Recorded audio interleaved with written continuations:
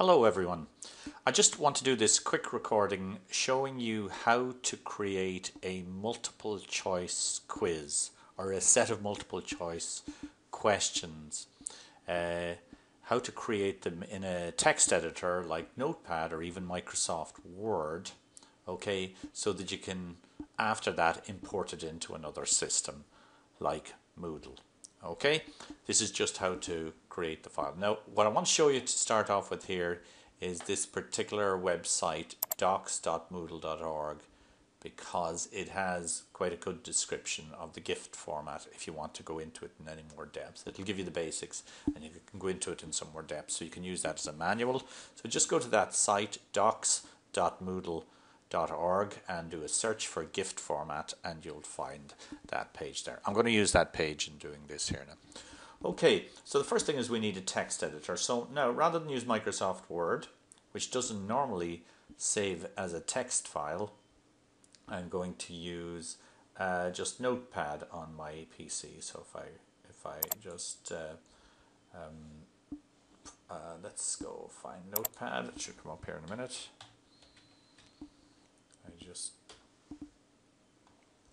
Okay, so we have Notepad and we're going to write our quiz questions in there. Just let me put that aside for the moment and let's go looking on this page for a sample of a multiple choice question. Okay, now let's see what we have down here. I'm going to, here's some ones there. Okay, here's some examples here. This is slightly more complicated multiple choice question here because it's a multiple choice with specified feedback for right and wrong answers. Let's come back to that later. Okay, I want to get a simpler one. Okay, format examples, multiple choice. Here is a really simple one here. Who is buried in Grant's tomb? So what I'm going to do is highlight that, copy that. Now let's bring in my text editor and let's put it in there. This writing may be a bit small, sorry about that. Okay, now you'll see how it's structured here, or hopefully you can. Here's the question that the student gets, who's buried in Grant's tomb. And now inside these curly braces here, we will put all the possible answers. Now I'm sure there's only one correct answer, so I'm sure glancing at that you can guess which is the correct answer. It happens to be the first one in this case, Grant. Here's another incorrect answer. Incorrect, or here's an incorrect answer, Napoleon, Churchill, and Mother Teresa. Now, the reason I'm suggesting you pull an example question in is because you'll get the structure. It gives you a better chance of getting the structure right.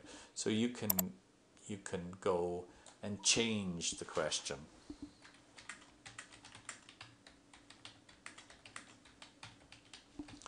Okay, and say what is the capital of Ireland, and we can put in that's Dublin.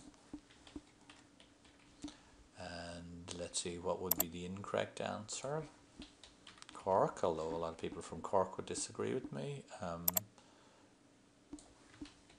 Sligo, we think a lot of ourselves, but we're not the capital of Ireland.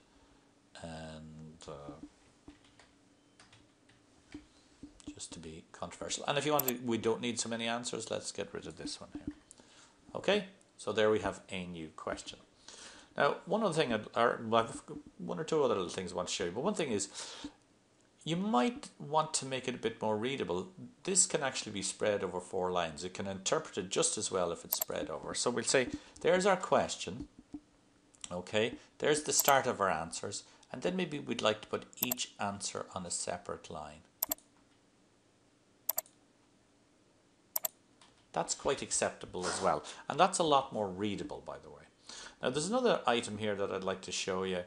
And that's how to put in, say, the title of a question. Okay, and in fact I left it out on this. If I go back to here, let me just go here, let's see.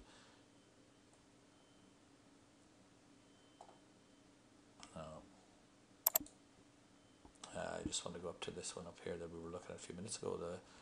Let's let's see this fancy one. In fact, maybe we'll just go over this. Okay, let's take that question. It's a good idea in general to just take examples and edit them. So let's have a look at this one. Okay, now the first thing I want to show you is this thing with these two forward slashes here. You can, anything that you put after that on that line is just considered to be a comment. It's not. It's just to help you read the file. When it's being pulled in to whatever system, it's totally ignored. So that's just a comment.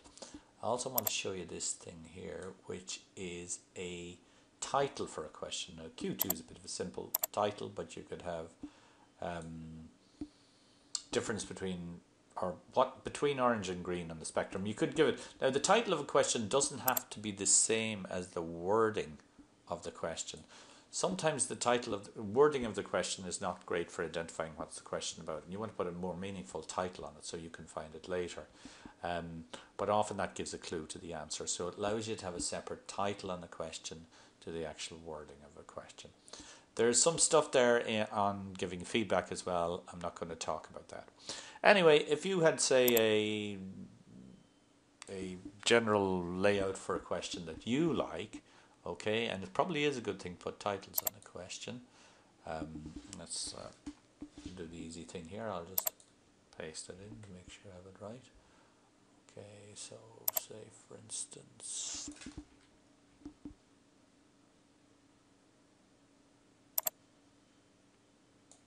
now we have a title on this question. Okay, question 1. What is the capital of Ireland? If that's the layout you like, then take that, copy it, and paste it. Okay, paste it again. And there, just edit all those questions to put in the question stem or the question, actual question text, I suppose you could call it, and the actual right and wrong answers. And then you can create a lot of multiple choice questions very quickly like that. That's probably much easier than creating questions in a lot of applications like Moodle. Much easier to create them in a text like this. Of course, you have to save that then. So we go File, Save As. We'll give it a name, and we'll call that. And remember where you put it, of course, because you'll want to find that file when you go into the application and you're trying to pull this in. So put it somewhere you can find it. Okay, and that's a text file. Then just save that. I won't take it any further. Okay, that's it. So good luck with that. I hope you found that helpful. Talk to you again. Bye.